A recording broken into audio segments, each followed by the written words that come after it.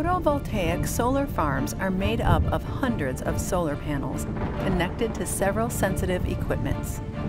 They present a high risk of direct lighting impact and surges due to the large exposed area and the long lengths of the electric conductors.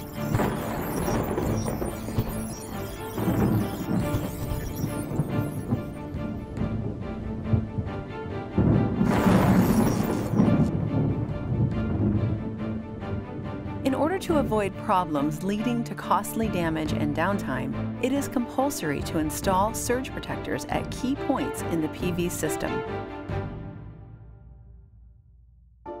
Due to the long length of wires, additional Type 1 SPDs are required at the input of PV modules. They are usually installed inside combiner boxes.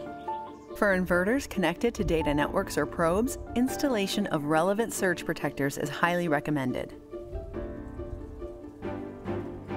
Due to the risk of direct lightning strikes, Type 1 surge protector must be installed at the DC input of the inverter.